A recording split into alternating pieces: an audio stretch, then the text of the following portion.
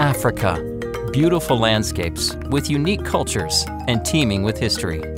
Home to more than 1 billion people, the African continent is rich with mission opportunities. Here, you find some of the most picturesque scenery on Earth, as well as loving people who are full of joy. Unfortunately, this beauty has been marred time and again by war and violence. Despite the problems, there are more than 7 million Seventh-day Adventists and 3 World Division offices here. One of the divisions is the East Central Africa Division, and this is our focus this quarter. This territory is made up of 11 countries and more than 11,000 churches. 4 of the countries are in the 1040 window, a region considered to be the most unreached area of the world. In countries like the Democratic Republic of Congo, Burundi, Eritrea, Rwanda, and Somalia, war and violence have taken a heavy toll, impacting thousands of lives. In Rwanda, tribal genocide affected church members, left buildings in ruin, and scattered families.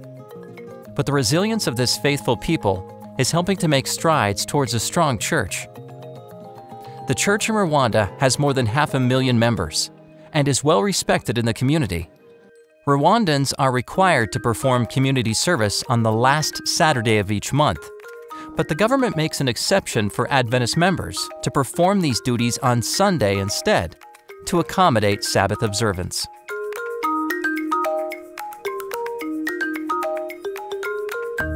In the country of South Sudan, there has also been war, and sadly, fighting is still going on. But in spite of these problems, God is working here. There are 59 Adventist churches with approximately 24,000 members, and more people are becoming Adventists every year in South Sudan. This Sabbath, church members from all over Juba are joining together in worship. They celebrate growth in their territory. God is richly blessing the dedicated work of this faithful family. Juba is the capital city, where Adventists operate a school, a clinic, and among other entities, an Adventist radio station.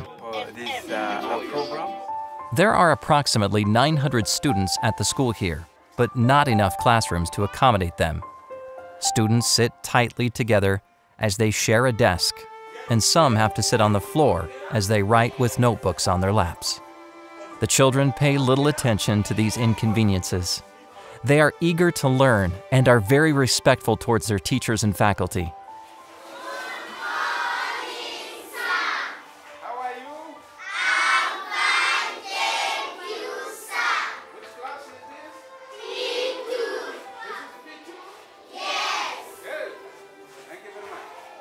There are many plans for growth in the East Central Africa Division. Please pray for local leadership and for church members as they are actively involved in reaching their world for Jesus.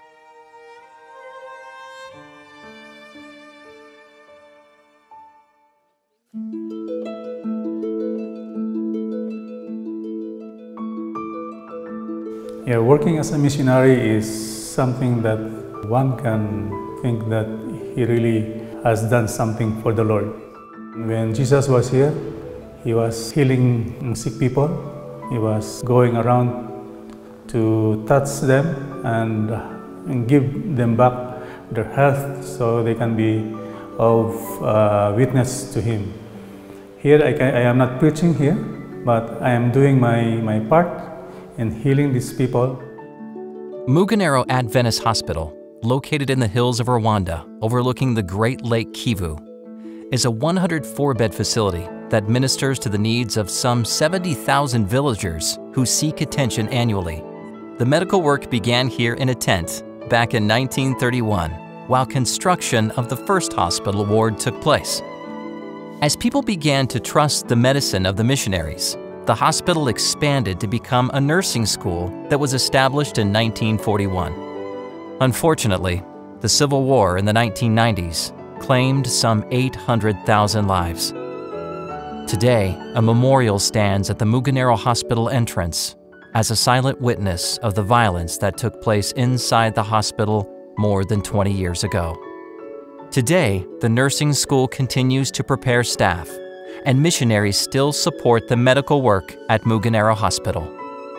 Working here in Rwanda, in Africa, as a medical doctor is something like having a fulfillment of your dreams. Coming here as a missionary and helping people around. Here in the hospital, the most common surgical patients that I have here are those hernias, intestinal obstruction, volvulus. Some are coming with goiter, some with breast cancer. Those masses, they come here and seek for any intervention. Many patients who come to Mugenero Hospital don't have enough money to pay for proper treatment. So instead of refusing or referring them on, Dr. Jesse finds them a place on the schedule. So with that patient, I usually just have them on schedule, and when on the table, I will, of course, in every operation that I have to pray before doing it. So I have to pray and then do my best, and sometimes I can even hear myself that somebody is just whispering to me what to do. So I'm happy for that. And most of the time, these patients, they go home with problem solved, and that it's also a fulfillment to myself. Though we cannot just really communicate verbally, but I can see in their faces that when they go out, they smile at me and saying that, thank you, I am okay now. Dr. Jesse has been serving in Africa as a medical missionary for over a decade. He worked in Kenya, Ethiopia, Democratic Republic of Congo, and now Rwanda.